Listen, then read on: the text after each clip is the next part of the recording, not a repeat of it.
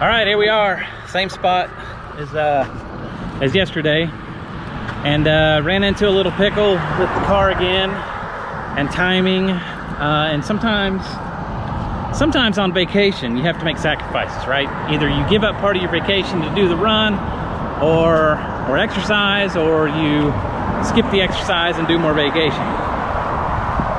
Since I'm going with the mentality that the exercise is part of my daily life, there is no do one or do the other. It's, I wake up, I'm gonna exercise today at some point, I gotta sleep. So that's really what I'm doing right now. I am sacrificing a little bit of early evening type activities, but that's okay.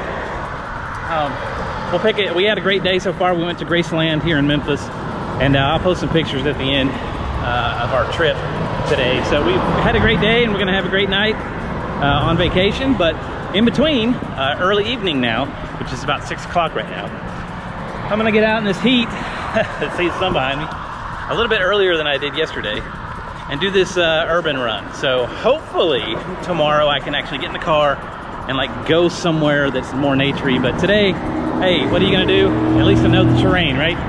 And knock out this 3 miles. So we'll see you guys after the run.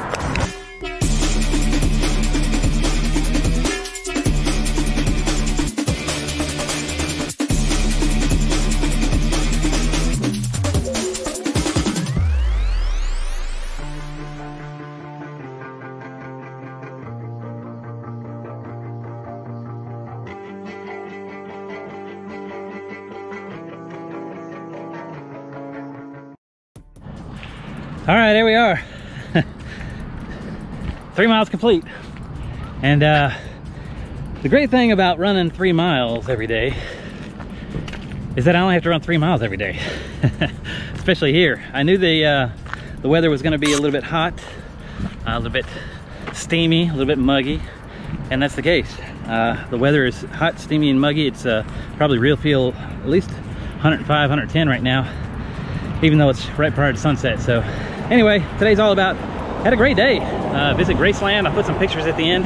Now I'm kind of doing a little bit of sacrifice early evening to get my exercise done. And it's needed, it's wanted, and I got it done.